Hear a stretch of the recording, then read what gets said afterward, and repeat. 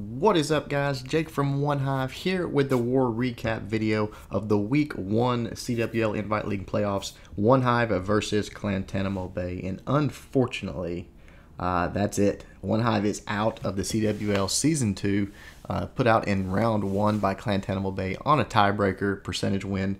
Congratulations to Clantanemo Bay. Awesome win. They deserved it.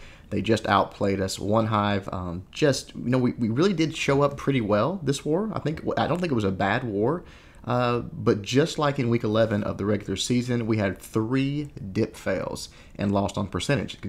It played out the exact same way as the last week of the regular season. We had a Town Hall 10v10 3-star right at the end to put us close, to give us a chance to tie. But just too many dip fails, and they got us on percentage just barely, man. I think it's like 0.4%. But there you see the maps. The 9s did well. The 10v10s were really good. We had 4 10v10 triples. You're going to see each one of those today. So everybody did well. It's just in this type of level, this competition, you can't have that many dip fails. I'm not blaming our 11s. That's not what I'm saying. I'm just saying it just is what it is. Clantanemo Bay went 7 for 9. We went or 7 for 10. Excuse me. Why I keep saying that. Clantanemo Bay went 9 for 10, and we went 7 for 10. So just that's the difference, man. But good job to everybody at OneHive. Great season. It really was a good season for us. Just wasn't our time. I don't know. We have to get together in the offseason, get things shaped back up, hopefully for Season 3. All right, but let's check out some awesome attacks. Chris, this is the one at the end here that was just a beauty of an attack. You guys are going to love this one, I promise. Something a little bit different than what you've seen before, I think, at Town Hall 10. But what he did here was just drop the queen down. Has a couple healers on her to keep her going. So a little bit of a queen walk here. And then drops a couple golems in with the bowlers. Creates that second part of the funnel and gets ready to push in towards his base. His goal here, he wants to get in, get deep into the base. Obviously, it's a bowler attack. I mean, there's no witch. It's just a bowler attack. Mass bowler, I guess. Whatever you want to call it. Gobo. And he wants to push into this base really strong, really deep into the middle. He's got the double jump. He wants to go right through the core. His whole goal here is taking that first Inferno Tower out quickly and then making sure that that balloon gets taken out because it needs to go down. The queen's going to go to the bottom. He doesn't want her going up to the top here. He wants her staying away from that lava hound, which is smart. So good job there. She gets a little low, but she gets a chance to get healed back up here. Now, I was watching this on the stream, and I thought, man, there's just no way here. But I did not notice that golem right there. Look at the value he gets for this golem and these wizards. It's unfreaking believable. The tanking it does, just the damage it absorbs, it wraps around the base and continues to tank on. Just a brilliant move on that in my mind. Putting that down there. I don't see a lot of people do that. Just use a golem and some DPS behind it on the side of a base. It's not a normal thing, but it worked perfectly in this scenario. Now you see the queen is locked on to that lava hound. She does have her ability, so he can pop it once the lava hound pops. But again, this golem is still doing work. It's wrapping around the base now. The few bowlers in the middle are taking out a few of those last few defenses, and the wizards are still following up this golem. Unbelievable. There you see the queen's ability popped, gets through that, takes out that Tesla, and now she has a chance to keep going. We'll go ×2 here. Look up there. Golemite's still doing work, triggering traps. Bowler just went down in the core there. But that is that, with that last golemite just dying as the last defense dies. That bowler, or that golem, MVP, man. MVP of that attack. I thought it was brilliant. Awesome attack by Chris. All right, let's drop down 1. Check out Ludo. He did get a 6-pack, and you're going to see him back-to-back here. So nice job to Ludo, 1999. Shout out to him. Awesome war. Just an awesome war for him. Drops a Quake in the core just to soften things up a little bit. And then he's going to start down here at the bottom, start creating his funnel. Actually starts at the top, starts creating his funnel. Got the king down, a few wizards down on that one. Just letting things develop here, letting things set up. That king, his whole job is funnel creation here. No real goal for him other than trash buildings. So I'm also thinking about the other attack on this one.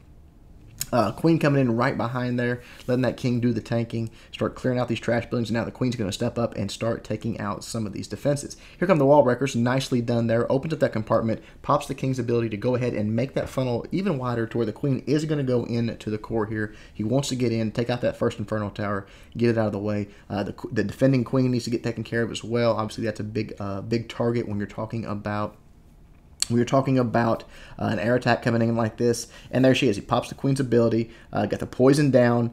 A few more shots there. One more. Boom. Enemy queen is down. The balloon's going to go down to the poison, and the queen is not going to pop the lava hound. So absolutely perfect opener here. Everything went right for him. Now he's going to come in from the side.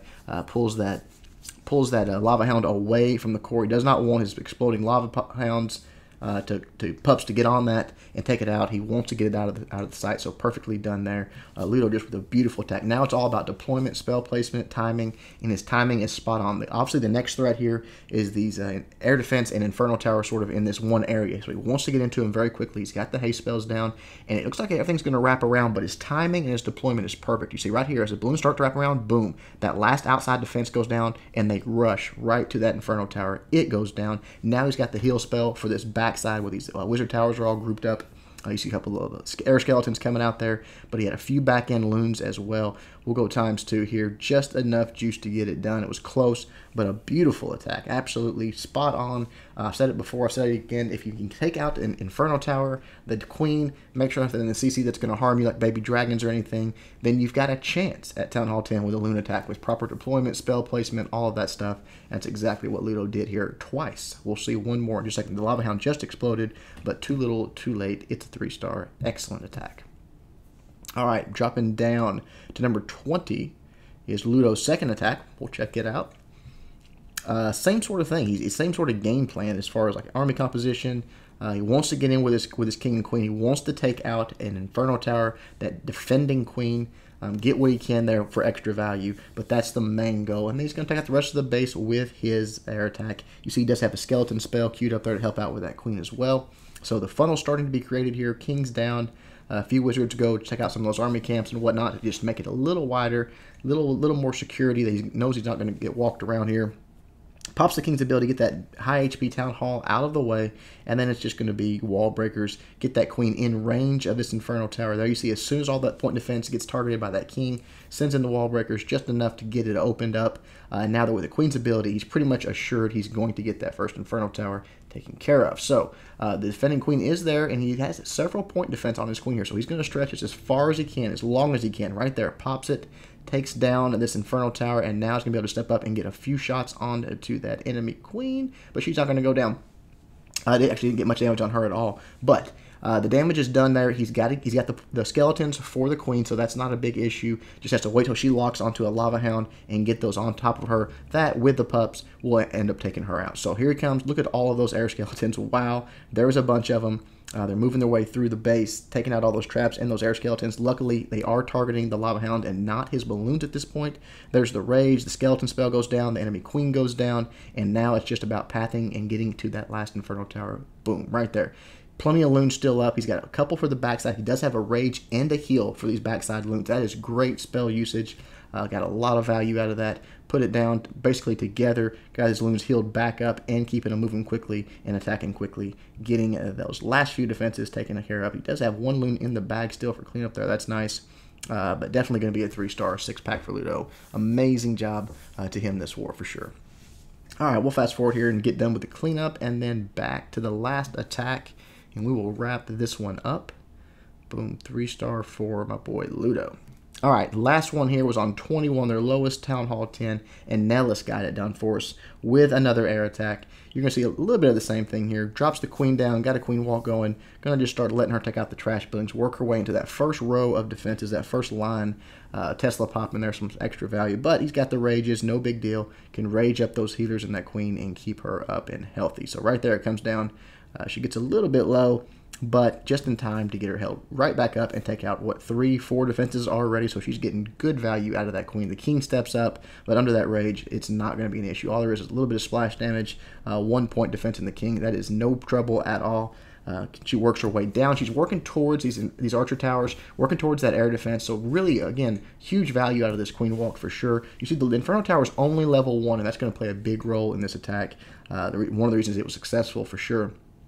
King's on the Town Hall, just making that funnel a bit wider, wants to make sure everything's going in here. Goes ahead and drops the rage during this Queen engagement, which is good because he knows he's going to have to get her out of the way. This Queen is going to get locked onto this Lava Hound, but look at her health. Look how low she is already because of that expo. Super low. Goes ahead and pops the Queen's ability, but man, look how low she went. I mean, went low there. Finally, the no damage coming in, the healers are able to catch up but without that, it definitely would not have been a 3-star. But there's the jump spell. You see the queen starting to wrap around, but now she has no ability and almost in range of this Inferno Tower, and with the X-bow on, she's going to go down pretty quick. So her health starts getting low, the healers are getting pushed back, but they can't do anything anyways. You see the air attack already started, but watch this queen. Because it's a level 1 Inferno Tower, just gets it done. Now she's able to heal back up. That was huge in this attack. The pathing towards that second Inferno Tower was pretty easy, straightforward, because of the queen's defenses she took out early, got those loons in there quickly, took it out, and now it's just a matter of overpowering the space with that back end heal for those 2 wizard towers, keep those loons moving, and again, with that queen still kicking, he's got plenty of cleanup, plenty of juice here. Nicely done by Nellis, getting us our 4th 3-star of the war. So again, 10v10s were on point.